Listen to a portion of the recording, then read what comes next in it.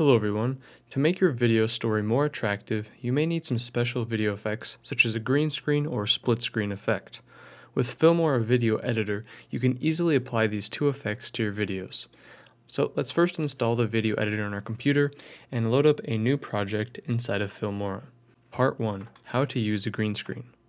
The first thing we want to do in this process is import our footage for the background and the footage for our green screen.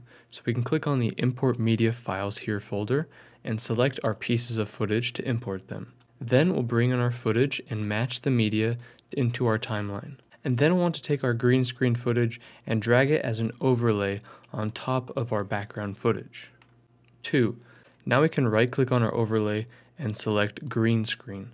You'll see this will initially apply a green screen effect, but now we can go in and further adjust the options. You can see the green screen looks good for now, but if you want, you can adjust the color or use the magnifying glass here or pick whip to grab the green color you want.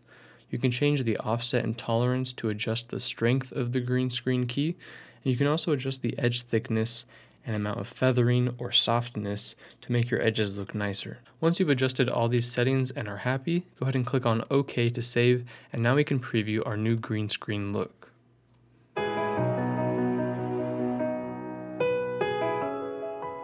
Part 2. How to use split screen. The split screen or multi-screen effect is an amazing feature that helps you display 2 or more videos at once on the same screen. To use the split screen effect, first we need to drag in our desired video to the timeline, and once we've brought in our footage to the timeline here, we'll go up to the top and select split screen.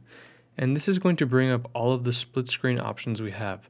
These are the various templates we can choose to have different numbers of frames or screens on the screen. So all we have to do is select one of these templates we like, let's say this one, and we'll drag it down on top of our footage. Now if we go ahead and go in and select our split screen effect, we can go into the advanced options to adjust which screens are going to be visible here. So you can see it has 3 default layers on our timeline, which will represent our 3 different split screens. So what we can do is just click on one of the videos and then the plus button of the video we want to replace it with, and this will create our split screen effect with any of our layers.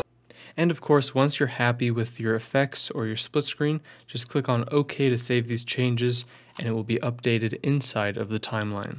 And once complete, you can simply click on the export button to select a format and video options to export your new split screen and or green screen video to. If you're interested in this video editor, you can download it easily from the website. For more editing tips, please search iSkysoft on Google.